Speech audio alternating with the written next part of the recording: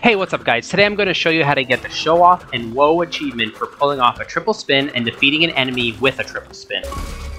After this video I will have one more that I will be making for Crash Bandicoot 4, and then that will close out my series on this game. So if these videos have helped you, please give them a like and consider subscribing by clicking on that tiny little click here box in the bottom right. In order to get the triple spin, you must first complete the game, and without spoiling anything other than the last level's name, you must complete the level The Path Unmasked. Once you do, you will unlock the triple spin. From there, it is as simple as going into any level and pressing the attack button 3 times in a row with a slight pause between each press. Now, to defeat an enemy with a triple spin, I found the first level to be the easiest to pull it off, as the first enemy you encounter will go flying into the second enemy like so.